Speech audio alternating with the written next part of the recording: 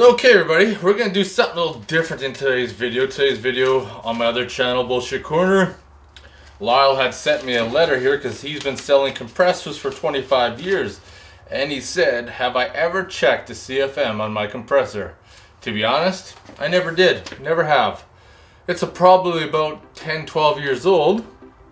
So let's see if the CFM is even going to be close to what it says on the tank. First thing we need to do is turn the power off. Power's off. Tank is full. We're gonna start draining the air. Make sure you have some earplugs in.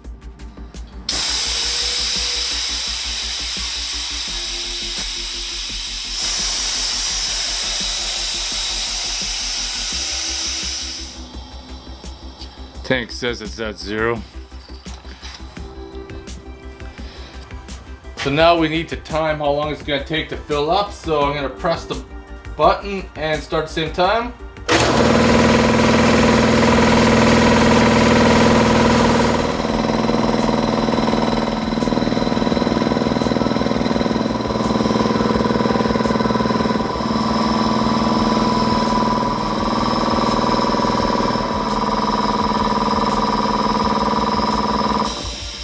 Info off the tank. We got a 60-gallon tank, but this is where they trick you.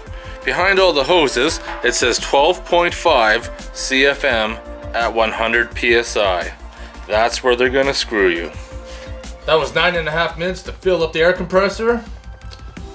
As painful as it was, let's start doing some math. What we need to do is change gallons to cubic feet. So 60 times 0.134 equals 8.04 cubic feet. So in the equation up here, we worked out that the tank is 8.04 cubic feet times the air pressure, 160, divided by 13.9, which is the atmospheric pressure in Calgary roughly. If you're at sea level, it's going to be 14.7, and that comes out to 92.54 cubic feet of air in that tank.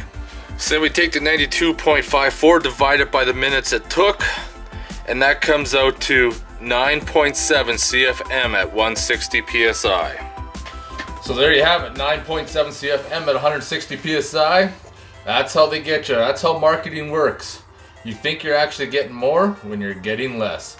Very disappointing. Then again, I should have done this test when it was new. Then we could have had a comparison to see how much the compressor is getting weak over time. Anyways, I want to thank you, Lyle, for sending me the hat and the info. It was a pretty fun little test. If you guys have any questions or comments, post them below. And I want to thank you guys for watching because we're always doing something different on this channel.